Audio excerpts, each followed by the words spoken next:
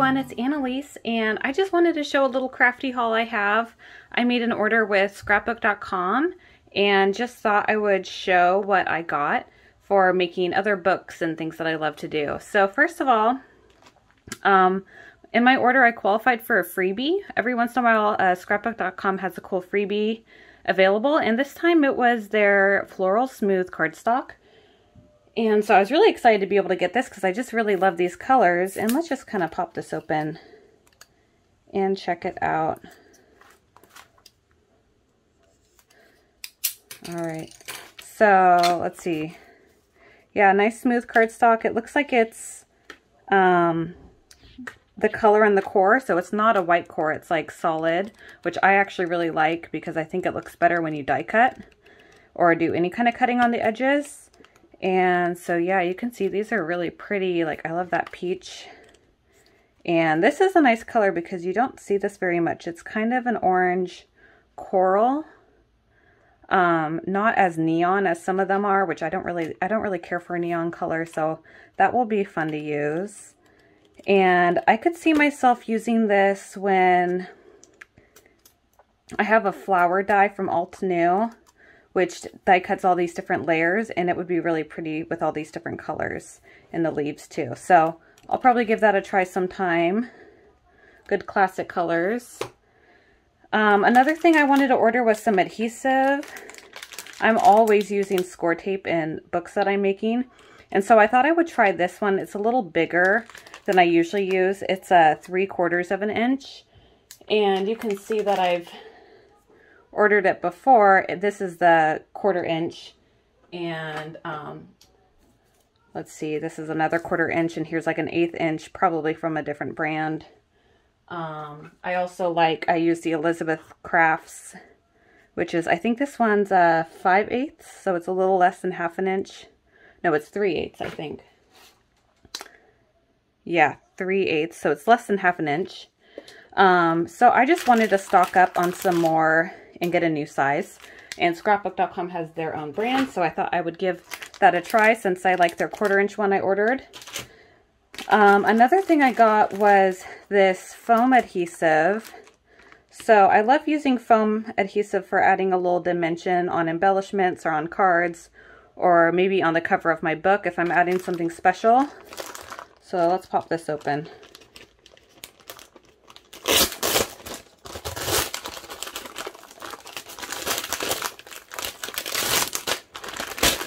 All right, so this one is 1/4 of an inch, and I was curious how flexible it is because different foam tapes can have different flexibility.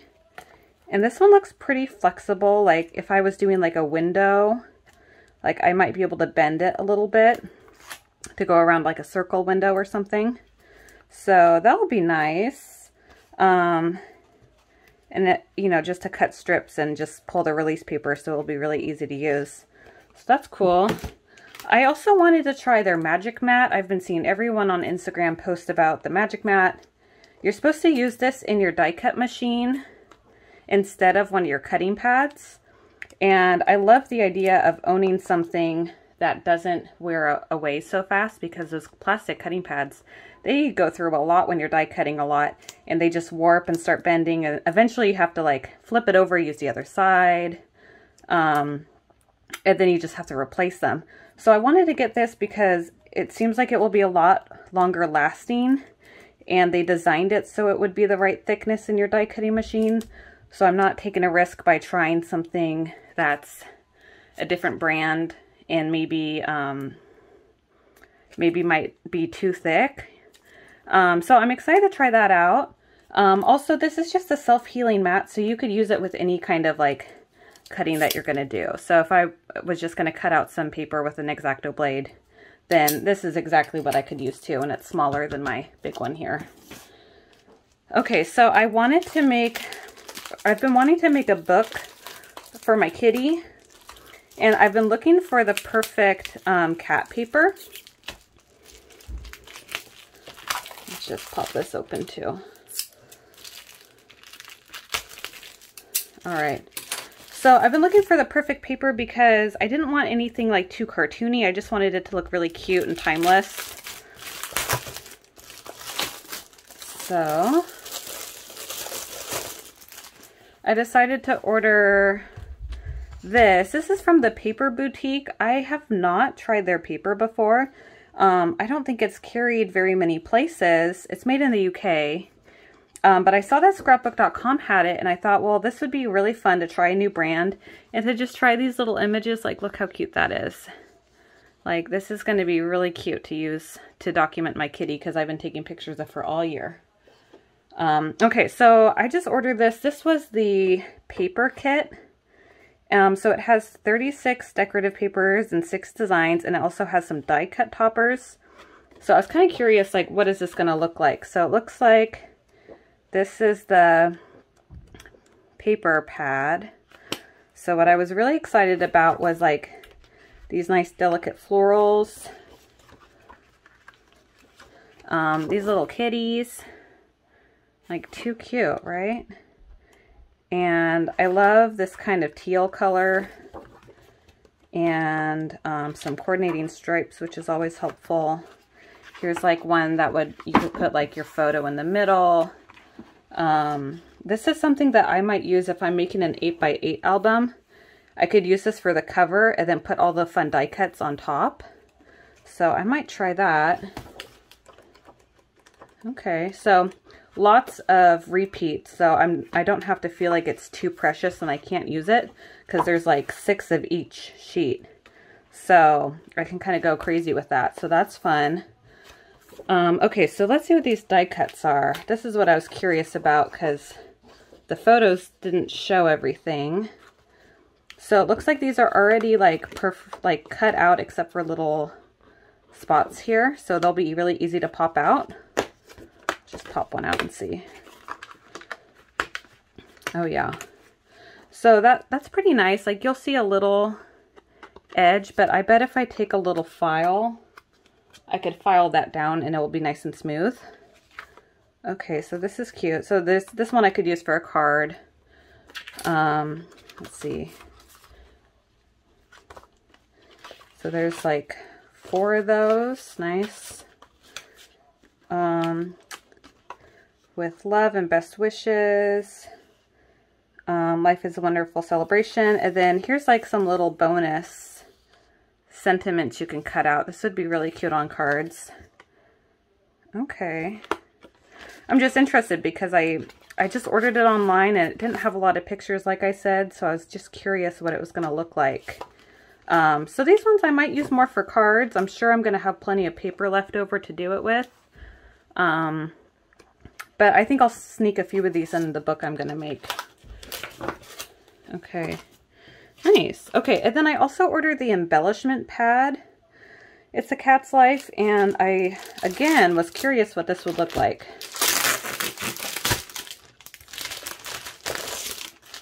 Okay, so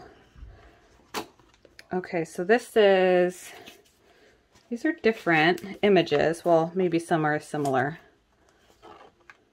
Okay. This one's just like different stripes. Here's some little things I can cut apart. Yeah, I really just wanted some cute cat images, and I love there's all these florals too. And then, oh, this is cute. So it has like, every day is a new journey. Thanks for being the person you are. So these are things that I could use. Oh, father-in-law, mother-in-law, this is awesome. So I can make some really special cards with these.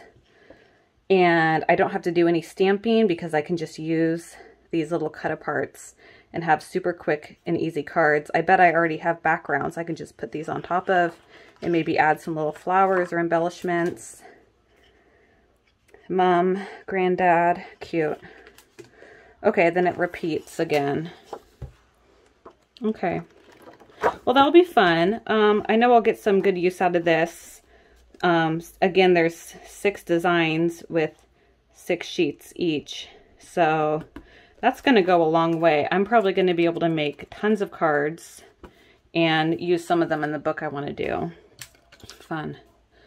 Okay, so I also wanted to try another new brand. I've never I don't think I've ever used Paper Rose. It looks like they're Australian. Yeah, made in Australia. And this is called Miss Penelope, and I of course ordered this because it also has cats and flowers. So let's take a look.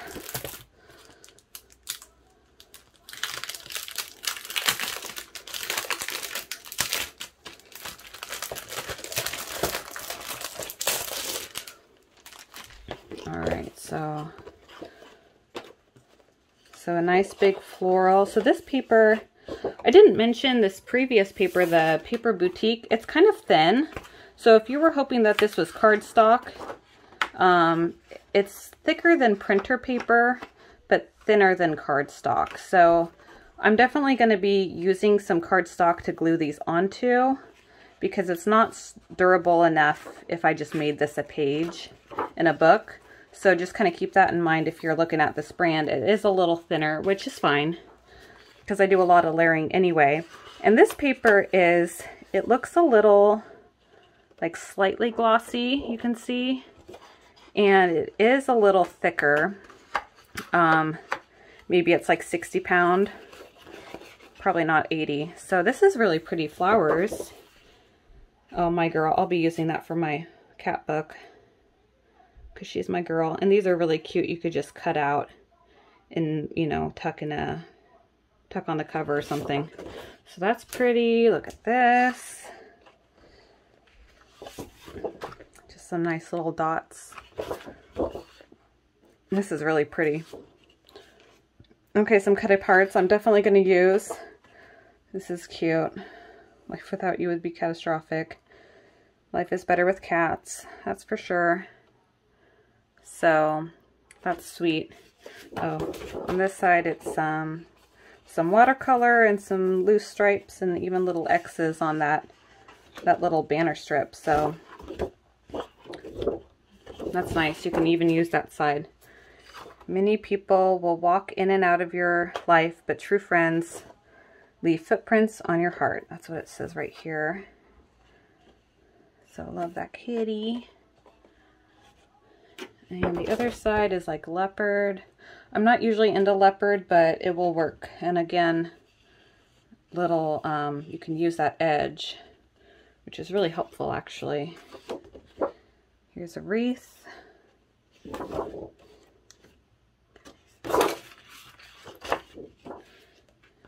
And the last design, really pretty flowers and some black stripes. And my intention or my hope was that I could mix and match this paper with this, because it seemed like the colors were gonna play nicely with some turquoisey, teal, and some peach, and I think it will be fine. So I'm going to plan on mix and matching those. That will be fun. Yeah, why not? All right. And then the last thing for paper that I ordered was this Graphic 45 Patterns and Solids from the, see, it's called Blossom. I thought it was called something else, but Blossom. And I picked these. I didn't order the signature papers of this. I just got the Patterns and Solids. And the main reason for that was I just really like these colors, and I think they'll work well with other Graphic 45 collections that I have. And it just always seems like you need a little bit extra of just a solid paper to go with things. So this is really cute with the flowers.